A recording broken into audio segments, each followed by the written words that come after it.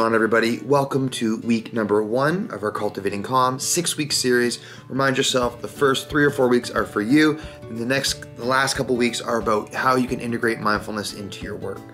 So like I mentioned in the previous video on how this program works, we're always going to start with one video that's anywhere from 5 to 10 minutes long with a couple of lessons, usually an informal practice, how you can incorporate mindfulness into your day, and then usually a short formal practice.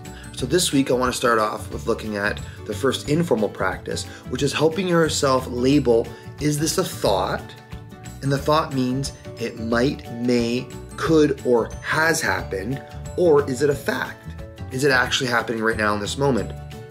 Most people that come into my office, or now my digital office, will say, Mike, I'm worried about this thing that might happen. I'm worried this thing that may happen. I'm really thinking about this thing that could happen, or I'm really thinking about this thing in the past that has happened.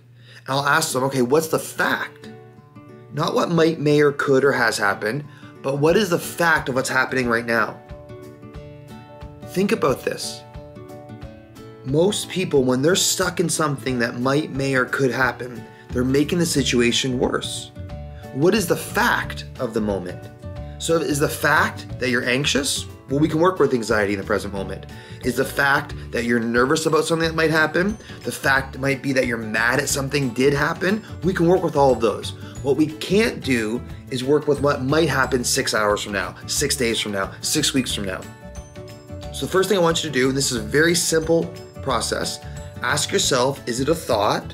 Which mean it might, may, or could, or has happened, or is it a fact, meaning it's happening right now? So start there. That's our first informal practice. Again, super simple, super easy to use, but you have to practice this. The more practice you do on labeling thought versus fact, the better your mind gets at being able to be present more often.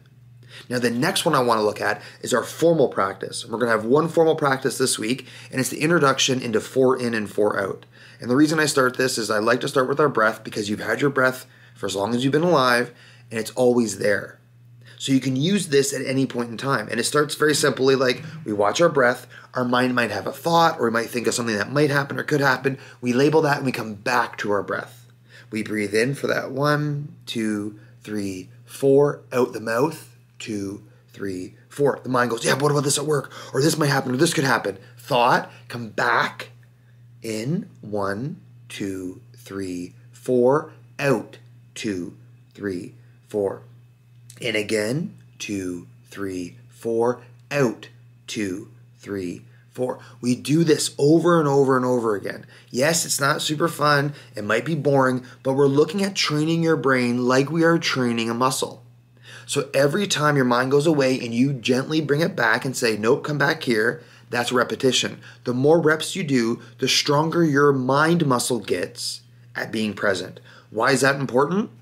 Well, the next time you go off in thoughts or thinking or what might happen or what could happen, you can stop that by saying thought, come back to your breath, breathe in for that 1, 2, 3, 4, out, 2, 3, 4. The more reps you do, the stronger your mind gets at being more present. Then, what does that mean? You can respond to your stress in a healthier way. You can hold your stress in a healthier way instead of being so caught up in the future or the past.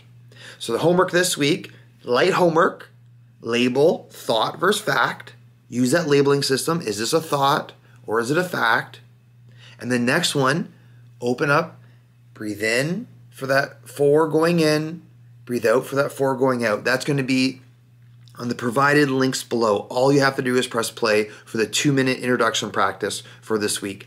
Now, if there's any questions that come up throughout this week or moving forward on our course, please do not hesitate to message me at mindfulmike.ca or DM me directly at mindfulmasse, M-A-S-S-E.